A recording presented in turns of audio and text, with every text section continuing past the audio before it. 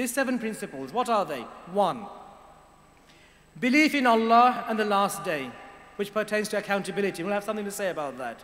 That's the first. When you explore the ayah, you'll find clearly stated, the people who do this, they believe in Allah. So the creed has to be sound. It has to be monotheistic, pure tawheed. We must refresh and purify our hearts from any stain of shirk, giving partners to Allah. Accountability, last day, that's the first. Second, to do it in the way of the Messenger sallallahu alaihi wasallam. It's not good enough to react. It's not good enough to say, but what else could we have done? I did something at least. No. We sit back, we explore, we find out what's the best way, the right way, the way that is according to the sunnah, which Allah accepts.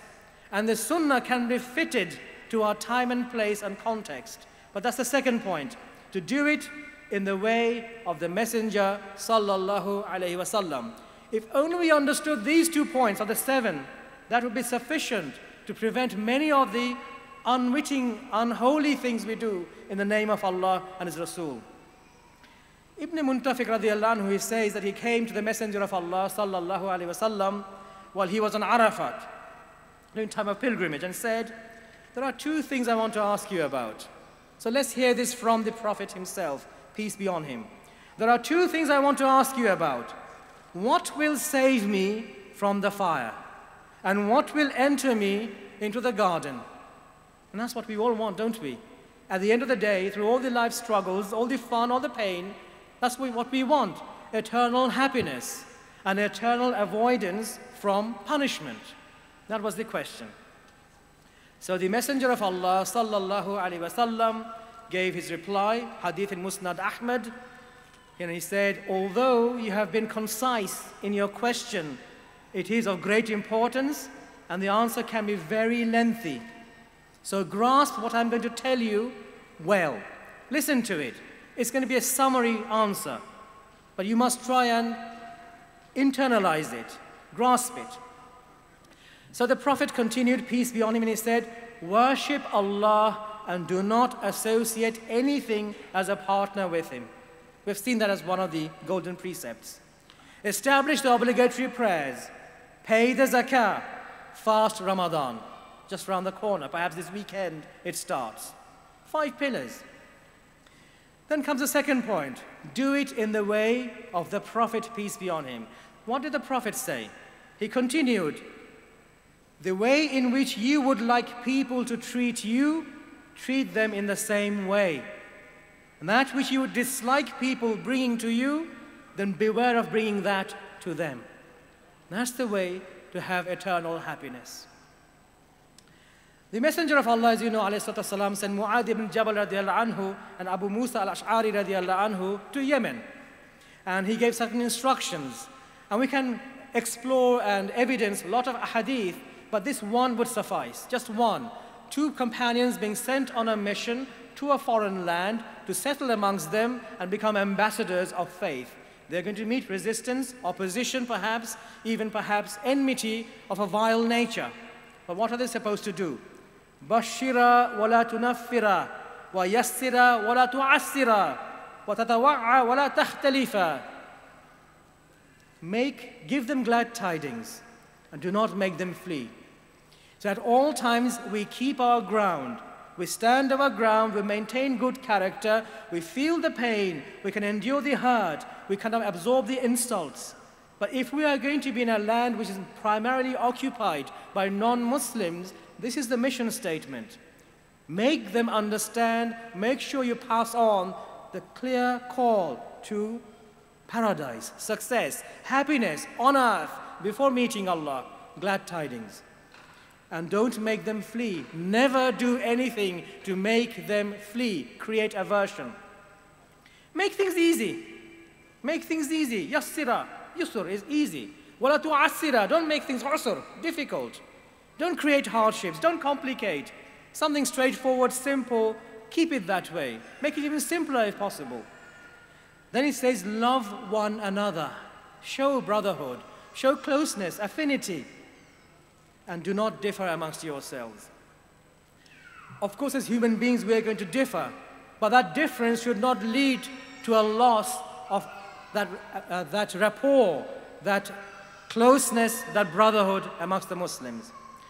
What was the third golden precept when enjoining goodness, forbidding evil? Protection of one another.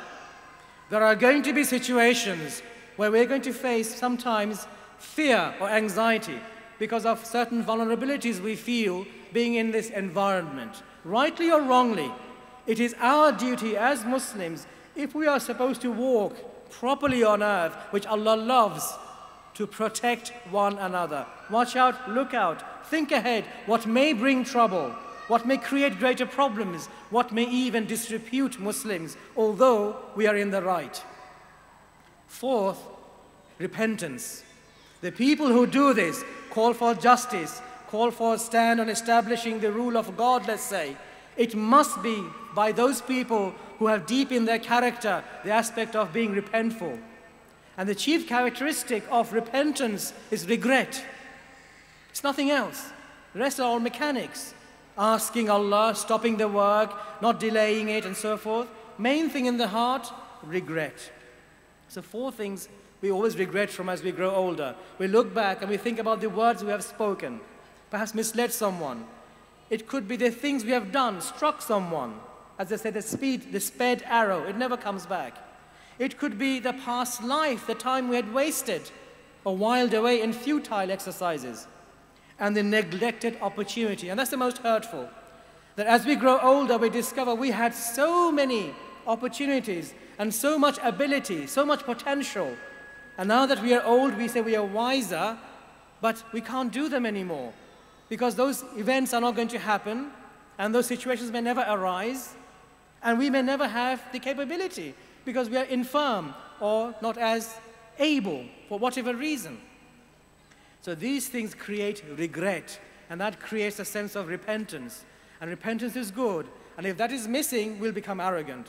So Abu Sa'id al-Khudri reported, radiallahu anhu, that the Messenger of Allah, sallallahu alaihi wasallam, said that Shaitan said, Hadith Qudsi, Satan said to Allah, by your might, my Lord, I shall continue to lead your servants astray as long as their spirits are in their bodies.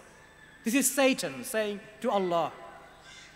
And Rasulullah said, alayhi salam, the Lord, who is great and glorious, Azza wa Jal, replied, by my might and glory, my exalted station, I shall continue to pardon them as long as they seek my forgiveness.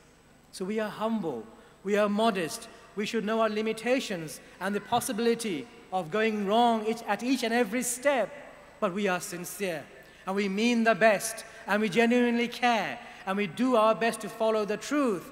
With the proviso, we know we can be always mistaken at every step. So we're never proud, never big-headed, never arrogant, never stroppy, never imposing, never domineering. Never. Fifth golden precept, prayer. And so much can be said about that. Sixth, charity. To practice real benevolence that changes lives of people and brings immediate practical relief, long or short term. And the duty is first in our own country. This is my country, Britain. I am in England. If people don't like me because of my skin color, and I hesitate to say, that's a different problem. But I am British or I am English. And my people are the British people, English. It just so happens most of them are not Muslims. But I do have to be patriotic, and I do love my people, like Muhammad cared, alayhi salam, for his people, and he prayed for them, wanted the best, and he wept over them until Allah comforted him. Charity should begin at home, in our streets, in our towns, and zakat should be spent here. And it's not about doing da'wah or building mosques. That comes later. There are enough people in the UK, Muslims to start with, from refugees, asylum seekers to others, new Muslims, single mothers, runaway girls, abused people, all sorts of people, Muslims without jobs, great debts, and we ignore them. And we think it's only because money goes a long way abroad, it's far better to pour it all outside. It's never right. None of the fuqaha ever teach that or said that. That's the duty, charity. And then crosses the boundaries and starts helping others whose hearts need to be won or who should be tempered against the enmity against Islam. It crosses over into non-Muslims. And the seventh golden precept is patience. And patience does not mean inactive, to sit there with folded arms and say, what else can I do? I'm suffering, I will just grit my teeth and endure it. No.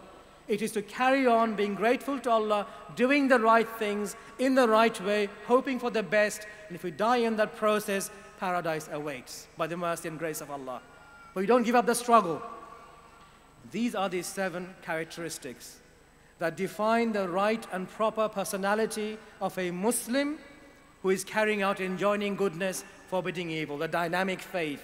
When he or she is doing that, that's when he or she is fulfilling the responsibility of walking on the earth or treading on the earth gently or softly. That's the title of this lecture or this discussion.